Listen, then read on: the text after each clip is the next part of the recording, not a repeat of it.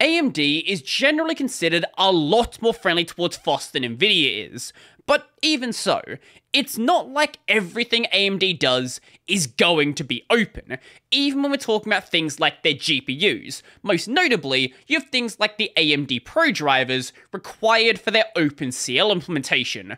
But recently AMD decided to open up a really useful piece of their developer tooling, the Radeon Raytracing Analyzer, or RRA for short. Now, this project was originally announced all the way back in July of 2022, being worked on by AMD's GPU Open.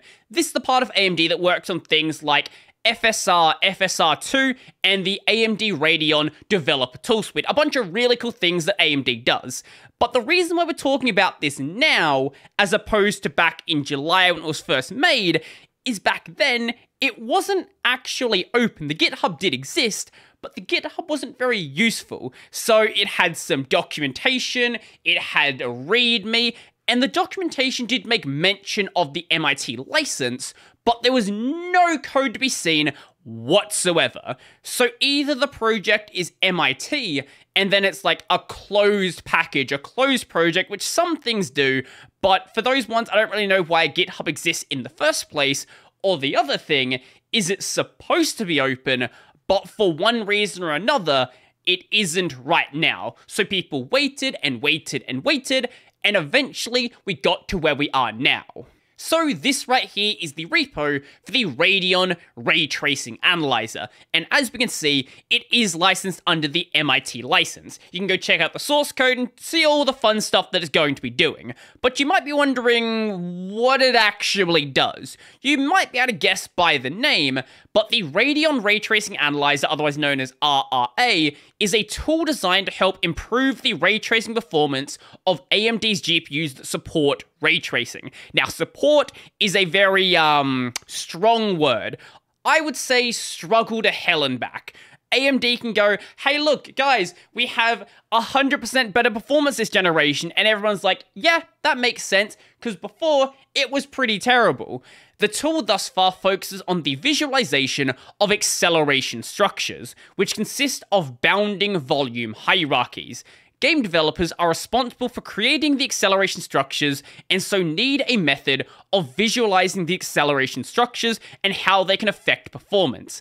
RRA allows the developer to visualize the bounding box hierarchies and related scene geometries via a standard rasterizer renderer, or using a traversal, which I'm guessing is supposed to be traversal, counter view, which will quickly highlight areas of concern.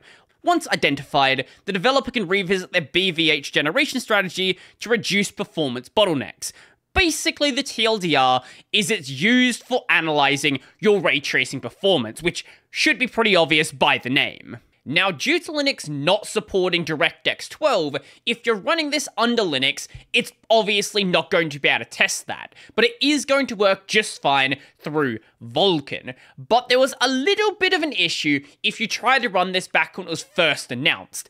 It would work just fine on AMD's Linux drivers, but not through the open drivers, only through the closed drivers. But the Mesa developers have been doing a lot of really good work, and as of September, it now works through the RADV drivers and also the closed drivers as well. Now, while it does seem really strange and really weird that a group called GPU Open has certain things that are not currently open, if you look at the way they develop a lot of their other projects, it seems to basically be standard practice, and it kinda does make sense. It got opened with the 1.0 release, and if you look at things like FSR2, like the HDR mapper, like pretty much anything else in here, the repo didn't exist, or the source code didn't exist in the repo until that first stable release. The only difference is with a lot of these things, they just didn't have the repo in the first place, or just weren't announced, so no one questioned it.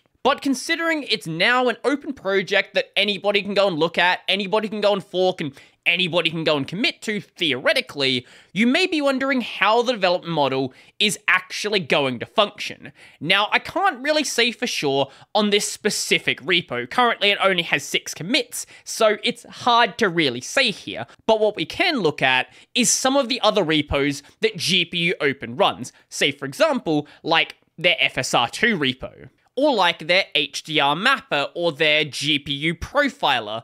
All of these things basically have the same sort of development model. They all function very similar to the way that Nvidia's open kernel module is developed.